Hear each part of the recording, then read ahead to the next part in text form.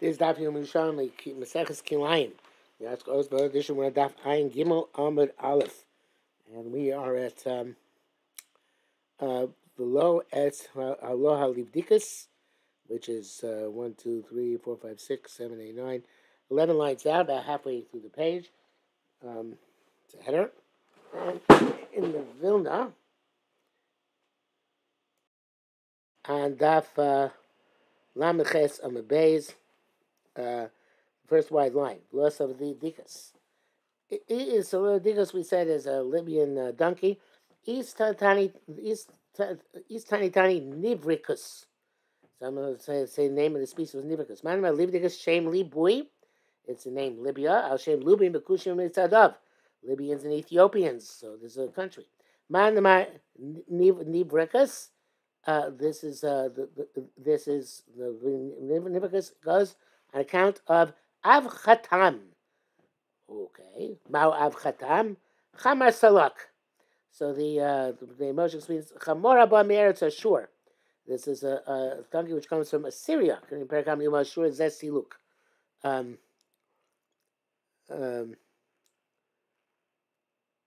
So I'm not sure exactly that's how it gets to Avchatam. From Avchatam to Nibrikus. I don't see that. I'm going to explain that here. What does Chaim say?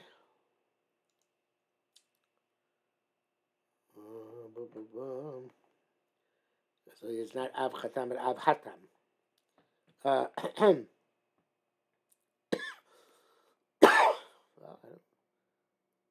he doesn't explain what it is. Okay, just Avchatam is a Chamar Salak. Okay, maybe Nibrikus, something in Assyria. Right, so really should say something about this, but I don't see that he does. He does not. That's disappointing. Okay, be as it may. Rabbi Yonah, Rabbi Shishosha boy, a Gerim aboy by Mili Bui. So Gerim will come from Libya. Malantinam Shoshadoros. So they require 3 generations. Is Libya part of Egypt? And Egyptian Gerim require 3 generations. So to Libyan Gerim do or not? Rabbi Yonah Butzraya, you know, so I mean, man, Hayim Pula Mitzray. Since we see that the certain Egyptian legume, kadrotiv, when it's moist, I guess, when it's before it's dried, lube, they call it Libyan legume, kadavanogi, when it's dry, savchinle pul mitzri, they call it Egyptian legume. The Amranas teaches us that Germi Lubi, or Ger from Libya, tzarich lamdim shlosh doros, has to wait 3 generations. Hadamara, because teaches us that he loved Mitzrayim. It probably should be the other way around here. I have an arrow. I don't know if somebody actually changed it. Probably should say Hadamara, he loved Mitzrayim. Hadamara, Germi Lubi, tzarich lamdim shlosh doros. It's a Rachel Shem Rebbe said Halacha Kedivrei Talmid. Looks like the Talmid. The name Moshe says Rabbi Yehuda. The Koreo so Talmid is Rabbi Chol the Chlom Gamri Akiva Rabo. So maybe you argue Rabbi Yehuda. That says called nothing mina sus abi shavin kamon terms ever said. Other people argue, so therefore it's called a Talmud relative to Rabbi Akiva's Rebbe who argues on him. The Komim Pedus Echadim. Chachamim will say that it doesn't matter what the mother was and what the father was. So then they all types of mules are the same. Whether the mother is a horse and the father a donkey, or vice versa. What is too much to know which are which? Rabbi is a kosher of katanos, any a mule which has small ears. Imo Susa, his mother is a horse, Vavi Chamor, and his father is a donkey. Those has large ears. Imo Chamoros, Chamora, its mother is a donkey, Vavi Susa, and the father is a horse. One of the factors directed the Elaine, the Rabbi Yehuda Nasiya, those people in charge of the house of Rabbi Yehuda ben Nasiya. In Bisum is Malin, move on if you want to buy mules. Asu Zavnilu Aznean de Kiki. Come by one of the small ears. To show Imo Susa that the mother is a horse, Vabi Chamor, and the father is a donkey. So Bnei Moshe says, Imatemotiknos apredos Chen hu belaz, mules. Lasimos Amer Kava, and use them as a chariot driver, mules. Tirushlo Kilayim. Make sure they're not Kilayim. Choshes Nekatanim Haim Me'em susya v'avin chamor. So he says when the mother is a horse and the father is a donkey. So when you call him Enkosh Mavim, when it's Simon Nikar, Enkosh is for the father. But I think what it means, I'm not sure what Moshe means. I think it means you really want a horse mule because they're probably better at driving the carriages. So therefore, driving the carriages. So therefore, if you have to get a mule, take a mule whose mother is a horse, and now the mule's mother is a donkey. What's the simon for that? Simon is to have small ears. Hello, Aisha. When a father and mother conceive, the things which are come from white are from the men. Then she made him walk, but so much eating from him comes the brain and the bones and the sinews. From the things which are red come from the woman. She made or from where her comes the skin and the meat and the blood. Ruach nefesh we're talking about human being. Ruach nefesh and neshama come from HaKadosh Baruch Hu, which is like it's fascinating because it's a remez here to Kabbalah. Nefesh and neshama are Kabbalistic concepts. That's true, not in order here. Ruach nefesh and neshama, but the idea is clearly a Kabbalistic concept here in the Yerushalmi. Ushlosh shulchin, but they're all three partners. His father, his mother, and HaKadosh Baruch Hu. Rabbi Shem Monichan Rabbi Yehuda b'sus ben sus. Chachamim can see the Rabbi Yehuda if it's the horse, the son of a horse. Im, Shatter so changes it to from ben to im, and it should be im, and it should be im ben. Actually, it adds three words here. It says im sus ben chamor.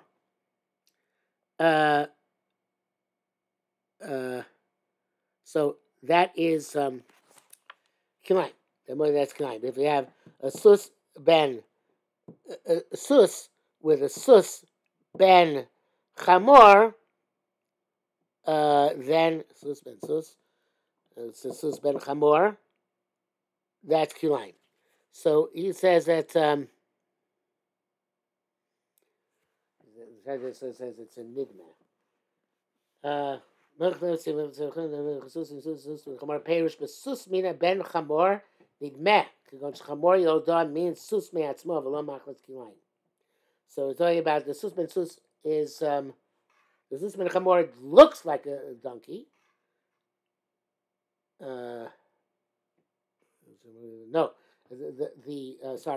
the donkey gave birth to something which looks like a horse, not a count of kilayim. So that is sus ben sus. No, so I have it wrong again. Sorry, the way I read it wrong. Sorry, scratch that. Let me go back on line. The way I read it is Modichal Rabbi b'sus ben chamor. I mean, Modichal sus ben sus im sus ben. I read it right. Sorry, I went back to the wrong way for it. Modichal Rabbi b'sus ben sus im sus ben chamor. And he goes on to say, "B'chamor ben chamor im chamor ben sus." These are both nidmeh. They look like their other species, right? And they're osir. They're osir. Not a chiv the rice, but osir. Now, it's even the Rabban all types of mules are one. Nevertheless, here we don't say any mean which looks like a horse or looks like a donkey is the same, because because the fathers are different. One comes from a horse and one comes from a donkey. And Tosefta says that a nidmeh is mutter with its mother, the whole, because you go after the mean from which it was born, and we don't go after what it looks like. And here it's the opposite. That even though one of them looks like the other one, nevertheless, it's a common to meaning they're also with each other. Then Gemara goes on to say, according to the B'char Torah, B'chagar, B'zir, B'shem, Rabban said, B'nei Izim, if you have the kids of goats, B'nei Rechelim, and the kids, B'nei Rechelim, it should be the kids of sheep, Asrim Zeim Zeh, they're forbidden each other. So when it says again, there's a lot of changes here, but I'm going with the changes. The locative, it's not the case. What we say, Mutarim Zeh. What do you mean? Two different species, goats and sheep. Ella, again, A's ben A's, a goat, the son of a goat. In A's ben Rechel, with a goat, the son of a sheep, even though it looks like a goat. And Rechel ben Rechel, im Rechel ben A's, and also the sheep, the son of a sheep, with a sheep, the son of a goat, even though it looks like a sheep. They're all nidma, and therefore it's aser midrabanan because it looks like Kilayim. Be honest with you and say that there's a significant change in Kirasa, and if you don't change Kirasa, then it's a lot different. The halacha here. And if you look in the article, there's a picture about Sus ben Chamor and Chamor ben Chamor ben Sus. But it's much easier to characterize Yisrael. And evidently, I don't know, evidently, we're going to stick with the way he goes. Okay? So I want to read it for you one more time so you know how he reads it, in case this is too fast. It should say, Morechom la Yehuda besus ben Sus im Sus ben Chamor, Chamor ben Chamor im Chamor ben Sus, Shasur. Rabbi Chagai, b'shem Rabbi Isi, b'nei Izim, b'nei Rechilim, b'nei Izim u'b'nei Rechilim, asurim zeh zeh, lo kei manu romim, mutarim zeh zeh, ela Eiz ben Eiz, im Eiz ben Rachel, Rachel ben Eiz, they're also zeh b'zeh. Okay. Halacha Daled.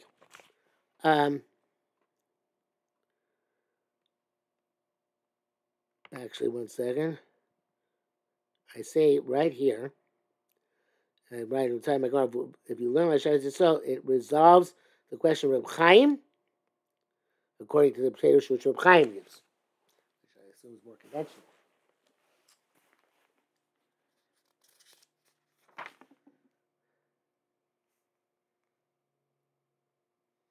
Yeah, his question is, according to the conventional shot, that we're talking here about a Chamor ben Sus. And it's a mule. So how did he get there? So a preda ain't a molida. A mule doesn't give birth. So if you're going to do what conventional gears tomorrow, you're going to come out with a mule having a child. It doesn't work. But like the Shai so we're dealing all with nidma, there is no such problem of a mule having had a offspring. I think on rare occasions mules do have offspring. I think it's just normally they're sterile, but not necessarily 100%. Okay, says the Mishnah. Proteos, as soon as they said, this is proteos are actually the mules, like the previous case, but no simonim. You don't know who they are. So you don't know who they are. So like Rabbi Yehuda says, this is going to Rabbi Yehuda in the previous Mishnah. They also said bezeh varamach mutar, ramach shoni b'nei ramachim. Says Megillah, right? They are types of horses. And they're all one species. All ramachim, though there's several different strains of them, I guess. V'anei asodeh, chaya. And anei asodeh, according to most of them, is a unique kind of human being who has an umbilical cord which connects him to the earth. And it's a chaya. It's a chaya, it's not a behema. Rabbi Yossi Rabbi Yossi says that the metame ba'oel, as if they were human beings, even though they're connected to the ground, but they're like human beings. I believe, if I recall correctly, that the Pharisee says a pruta of the Adnei Soda is an orangutan. And evidently, it's similar enough to human being that, at least the Rabbanan, I guess, we would say it's metame ba'oel, like a human being. Everybody brings it down here, but I recall that's what the Pharisee says.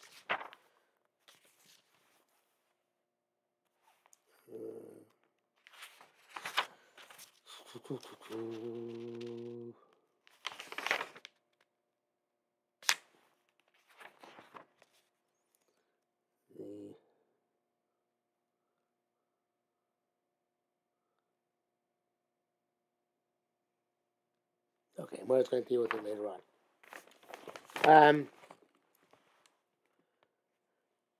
A coupet, which I believe is a porcupine, this has snoin, and some sort of a bush weasel, are chayas.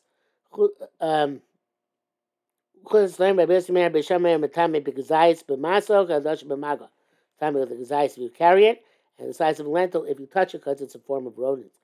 Shora bar mean behema. Shora bar, wild ox, is a type of behema. But mean chaya. But keleb mean chaya. Keleb is a type of chaya. Mer behema is a type of behema. Chazir mean behema. It is a type of behema. A rota is some sort of wild donkey. Mean chaya is a type of chaya. A pil bakov mean chaya. A horse and a monkey are a chaya. whatever these terms are, it's only between two species of animal. You can hook a person up to the same plowshare as any of these animals, and that is okay. And that brings us way on time down. So we'll stop here for today.